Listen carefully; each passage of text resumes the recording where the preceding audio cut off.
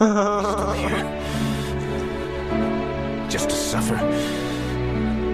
Every night.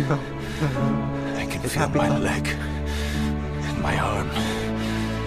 Even my fingers. Sing happy the thoughts. body I've lost. The comrades I've lost. Won't stop hurting. It's like they're all still there. Puppets! Oh, puppets, where are you? Where are you? Why are you staring at these DVDs? Well, you know, getting myself mentally prepared for what I'm about to watch. What are you about to watch? You realize this is not... we don't say their names in here. No, we don't mention their names. Puppets, you know they're not in the movie. Yeah, but you know, like they always say, life finds a way, and they always find a way to be every single one of them. Those little demons, the minions. I'm so sorry, God. I'm so sorry, Jesus. Please forgive my sins. I have said the words of Satan. I'm so... Get over yourself, man. They are just the minions, okay? Just nice, you know, pop culture tools that Universal uses. But they're just so annoying. The Minions movie, it ruined me. I used to love the Minions. But after that Minions movie, no, they were ruined. Ruined. Get yourself together, man. Listen. You are going to watch that movie. I don't want to see another Illumination film. I don't want to go through that. Listen.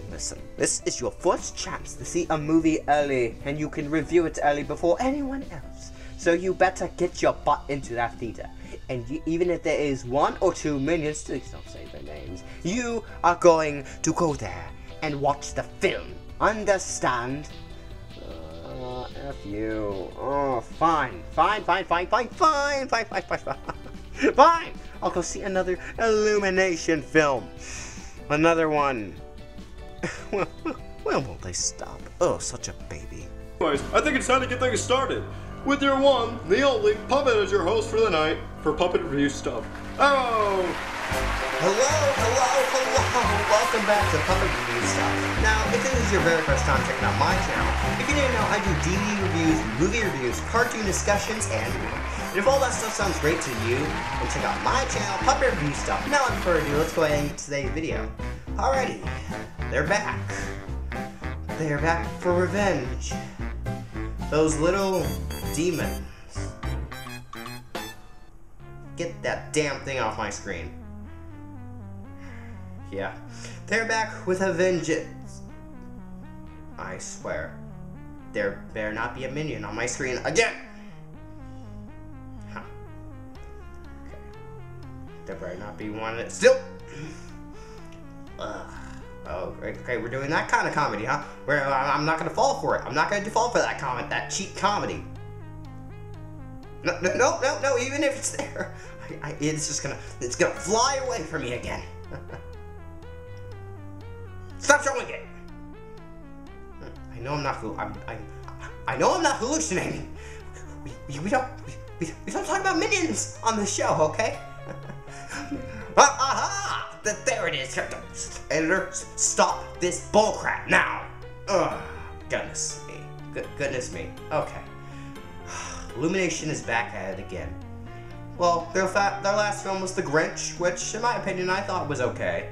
And sadly enough, besides the Minions, I don't mind Illumination Studios. I love the first Despicable Me movie. I like The Grinch. And Sing. I actually kind of enjoyed Sing a little bit. So, I'm a little biased to Illumination. But The Secret Life of Pets... I don't know about these guys. So, I guess it's time to go back into the world of The Secret Life of Pets. Screw this movie. Anyhow, let's go ahead and get things started. First step of not being afraid. No. This is it. Is acting like you're not afraid. Where are you going? So, are you scared? No. Are you scared? No, I'm not. Now you're talking. Buckle up, everyone!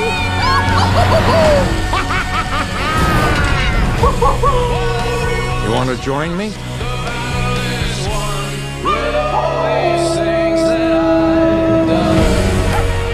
Alrighty, Derek, tell us exactly what the plot of this movie is. Well, dude, the plot of this movie is, actually, there's not really a plot. It's actually 3 plots. You're kidding, right? That's the same bullcrap they did with Despicable Me 3. Huh. Well, yeah, there's 3 main plots. There's one with Max and the baby and him trying to become braver. There's one with Tiffany Haddish and Kevin Hart, Snowball and Daisy, as they try to save a baby lion. And then or tiger, or whatever. Yeah, don't get your animals mixed up, Derek. Alright, come on, don't be mad at me. Anyhow, and the last storyline is Gidget trying to become a cat. Alright, that's it? That's all the storylines? That's it? How is that a movie? Secret Life events, I guess you can market it any way you want to. Oh god, every movie they do, they get lazier and lazier with plot, don't they? Unless it's made for the Grinch, which already has a plot. Yeah, that actually does seem lazy, because it's the exact same thing they did with Despicable Me 3. I feel like they were just running out of ideas at this point. Thank you, Derek. I'll take it over here. Thanks for letting me on the show. I like being on here. Yes, people. Yes. They're back. Again. The studio that has come from hell. He's back. And he's brought his devil little animals with him. And you know, I don't even feel like I want to say it, but I have to. The studio illumination. Stop! No, don't do that. Just let me say it. We don't have to let the minions say it. No. Okay. The studio illumination.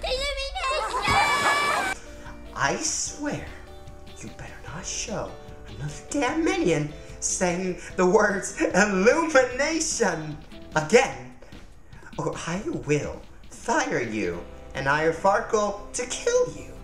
Understand? And I'll make it seem like a goddamn accident. This is not enjoyable for me to review this film or anything illumination related. Understand? Okay. We're talking about illumination. You did it again. Come here. I'm gonna kill you. Robert, calm down. You editor, I'm gonna kill you. Calm down. You can't get the editor to the camera. Leave the camera alone. Screw you, editor. Robert, calm down. Dude, you gotta calm down. I'm okay, dear. I'm okay, Derek. It's just the editor's being a douchebag. I know, the editor likes to have fun sometimes. You know, he's probably sorry. Not even sorry at all. Not even sorry. I just have the urge to kill somebody right now. Derek, you might be the closest one. No, come on, dude. Just calm down. How would I be calm? He just kept tormenting me. Ugh, why can't we just fire the editor? You realize we can't do that. Why not? Because he's the puppet master. We can't really do anything to affect the puppet master. Ugh, screw that. I hate the puppet master. I hate everything he's doing. Ugh, God. One day I would like to meet this puppet master and just give him beat his ass or something. Oh, I'm definitely gonna try. Screw you, puppet master. No, I think maybe you guys need to talk it out. Talk it out. I don't think there's anything we should talk about, Derek. This guy is just a douchebag. And our lives would be better without you, editor. I could find someone to edit, you know, well, we're puppets. We're puppets, I guess. I mean, sure, none of us have the actual physical hands or anything to type or move a mouse with. We could try. It would take maybe about 3 weeks for one video to get out. Depending on the length, maybe we could possibly get a 30-second video out within like a week. Oh, you would like that, wouldn't you? To get back to the video. Puppet, just get back to the video. Stop messing with the editor. We are not done with this. Anyhow, guys, that was the editor and Kid Puppet Master. One day, I will meet him, and I will kill him. Besides that, we're going to Illumination. We're talking about Illumination. No tricks, huh? Thank you. Thank you so much. Anyhow, they're back, tormenting us like the editor, Puppet Master, is doing right now to me. I do not like Minions. I don't. I like the first Despicable Me. I could stand them in that. But then Minions came out. Made me hate them. No more Minions, please. No more Illumination. I'm sorry, guys. No more. Let's just talk about the movie. Yes, this movie has 3 plots. 3 different adventures. Remember that? Yeah, that's from Despicable Me 3. These guys are running out of ideas, I feel like. As a studio, they're lazy. Very lazy. They can't think of anything so creative that they have to put 3 plot lines in one frickin' movie. Ugh, man. Like, what has this studio become? Honestly, the movie feels like a TV show, honestly, at this point. I don't know, just like, this movie, I gotta say, it's enjoyable. It's actually watchable. I laughed actually quite a bit in this film, and yes, there was quite a bit of poop jokes. But honestly, 2 of the poop jokes were actually pretty funny. I actually enjoyed this film. But despite what I'm acting like, I actually enjoyed watching it. I didn't regret seeing it early, at all. It's watchable, it's passable. Let's talk about the storyline 1, because we have to go over every single goddamn storyline. Max. Apparently, his owner gets married and has a kid. And Max falls in love with that kid and is overprotective, and he gets all stressed out. Hence why he has a cone in the film. Yes. And they go to a farm where they meet Harris Ford, who does not want to be there at all in the movie. Not one bit. He just says his line straight away like he's depressed and wants to die. But I love that. Harrison Ford, Rooster. Harrison Ford plays Rooster. I'm surprised I actually remember all the names. Oh, I guess because they're really, really simple to remember. Yeah, he plays this character named Rooster, and he's not a little rooster, and they have a pretty funny joke about that. But yeah, Harrison Ford is the best character in this movie. He's funny. He has such good comedic timing, and he's just... Yes, I couldn't see him because of the cone. Then get rid of the cone. Man, I would, but my therapist says I need it. It's a medical device. These doctors... There. You're cured. Hallelujah. He's so, like, a downer, and I don't know how to describe it. He's just funny. He's just, like, so serious all the time, and just, like, just straightforward. I just love this character. It does bring the movie up a little bit for me, personally, because I do like that character. And then Max, of course, tries to be brave, like I just said, and blah, blah, blah. And Doug, or I think that's what his name is, Duke, or I don't even know, the big, hairy dog that no one likes. Yeah, they let him his role in the movie. He's partly in this film at all. He hardly noticeable, which I do like, because I did not like him in the first film at all. I thought he was just a pointless character, just a Buzz ripoff at this point. And Max is Woody. Alright, so we're going to move on to storyline number 2. Yes, we're going to move on to Gidget. Gidget is now trying to learn how to be a cat. It's really stupid why she's doing it, but there's a little bit of comedy in there, even though it does involve another poop joke. Yay. Just yay. So, yeah, Gidget. Gidget's an interesting character. I don't mind Gidget at all. I actually kind of like her. In a weird way, she reminds me of Muriel. And not in the good way. Actually, she reminds me of a better version of Muriel, actually. A Muriel that I wish would be Muriel.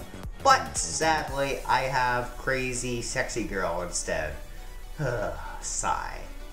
Anyhow, yes, she tries to be a cat. I'm not really going to go into spoilers on why she's becoming a cat. It's really funny. It's really not really funny. It's really stupid. Anyhow, the next storyline.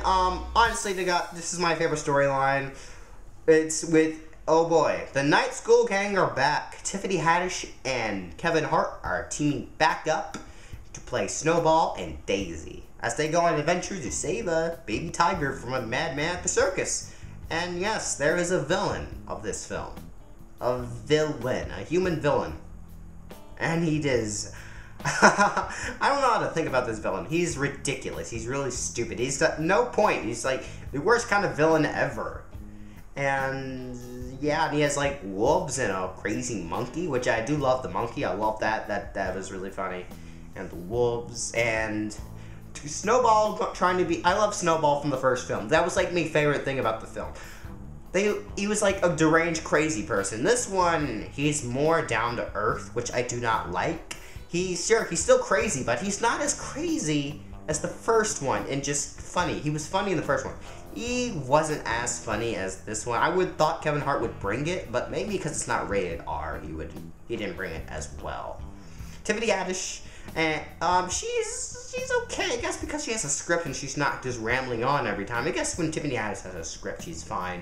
She did some pretty good voice acting. I would admit, I didn't mind it. I forgot it was Tiffany Haddish as well. I mean, she did a pretty good job. I can't even say anything bad about her. She did a pretty good job. I think they did a pretty good job as the characters, even though I would like more of a crazy Snowball, but that was fine. That was fine.